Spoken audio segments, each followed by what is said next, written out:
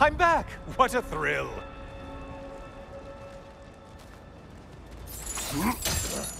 I must say, it's genuinely hard to think of anything stupider than pledging your soul to Ares of all people. I mean, any of Zeus's brood are bound to be garbage, present company by no means excluded.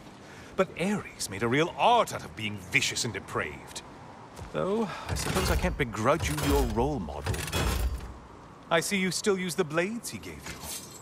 Can you really say you regret a decision, and still keep benefiting from the trappings of that decision? I'm not sure, I'm just asking.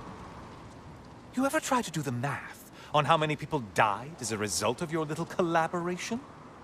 Like contemplating the grains of sand on a beach, isn't it? Just overwhelming, honestly.